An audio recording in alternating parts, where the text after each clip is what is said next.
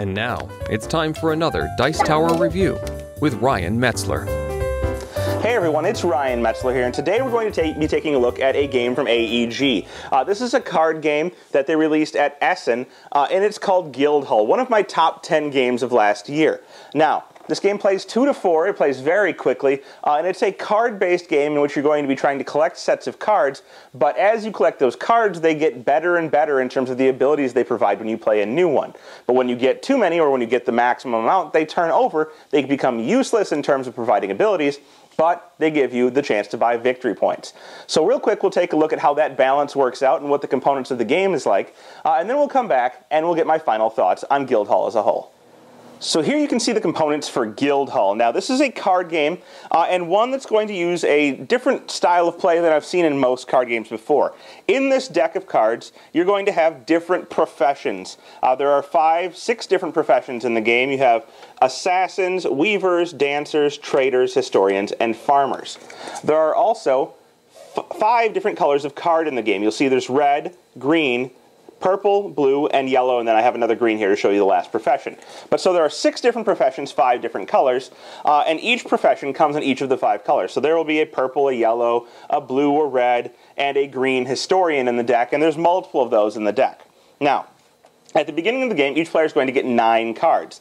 They can look at them, and they'll decide they want to discard some of them, because there's no point in having 2 red historians. You can only keep 1 red historian in your guild hall throughout the game, so if you have 2, you may as well get rid of one of them at some point.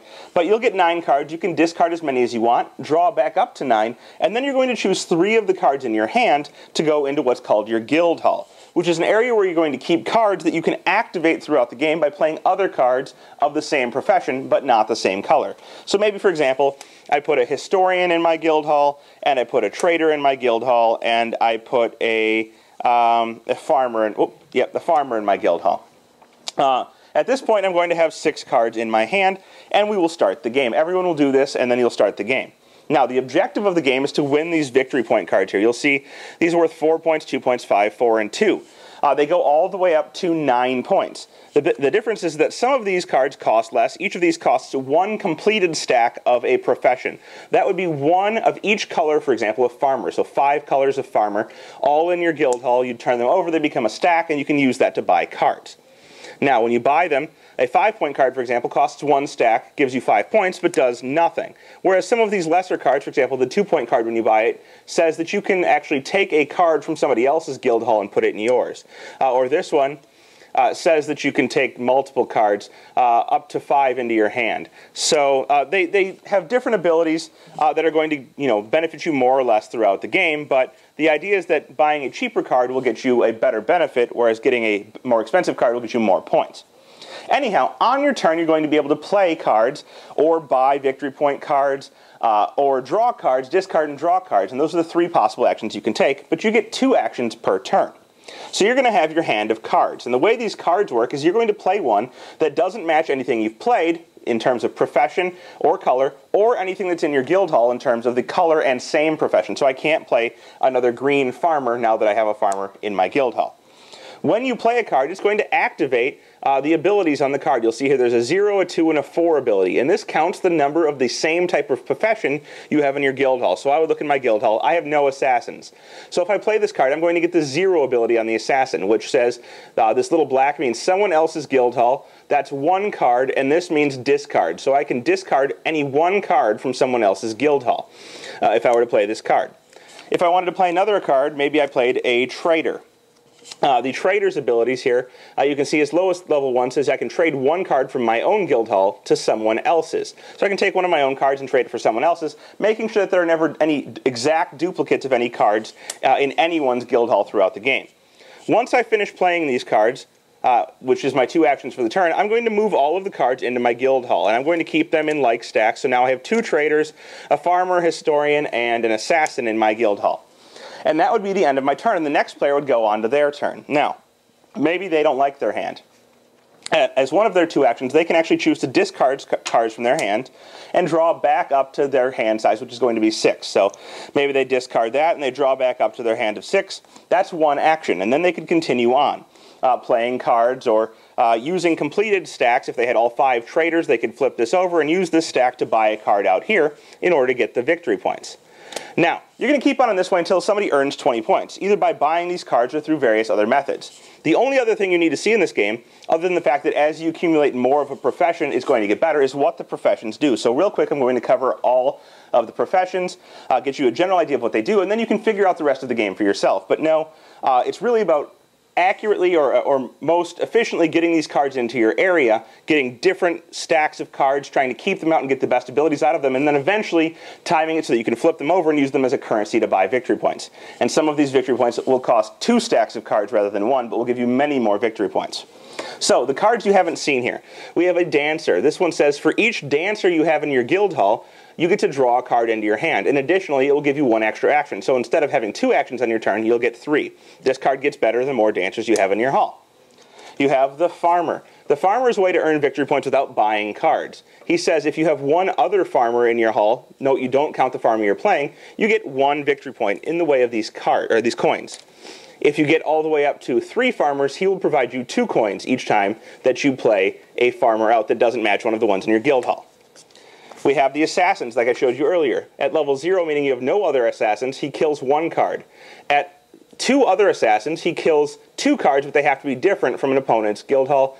And at 4, he can kill 2 of the same card or any 2 cards from opponent's Guildhalls into the discard pile.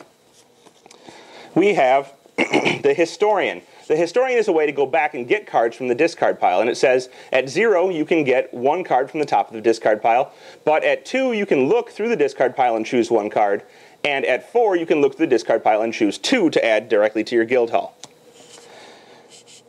Pause there because I'm missing some cards. I did Trader. And that's it. 1, 2, 3, 4. No, I didn't do Trader. You didn't do Trader. That's it. No, there's 6. 1, 2, 3, 4. Check that pile because you had all. Weaver. Okay. All right. Huh? I never stopped it. Go. Okay. The Weaver is going to allow you to take cards directly from your hand and place them into your Guildhall. So this way you don't have to play them to the table first, which is a way to play, for example, to increase the number of cards you have in your Guildhall and then play another profession of the same type to get a better benefit. So this one says you can...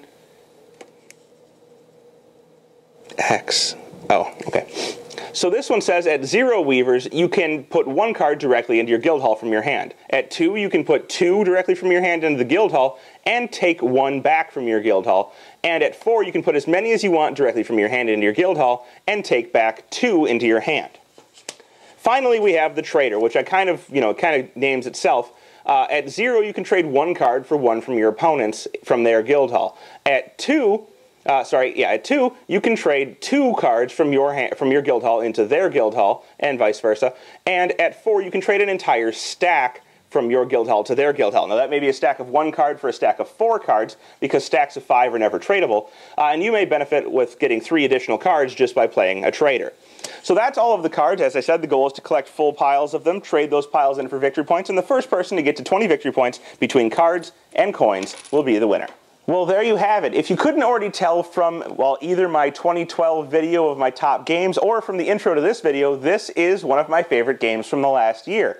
And the reason is that it provides something relatively new. It just has a little bit different feel than most card games. I like the set collection aspect. I like the fact that, as you collect more cards, the abilities get better, and you may want to try and not finish a specific set in order to keep the ability, but, eventually, it's worth turning that set into a 5-point set, turning it over and using it to get victory points because, well, that's how you win the game.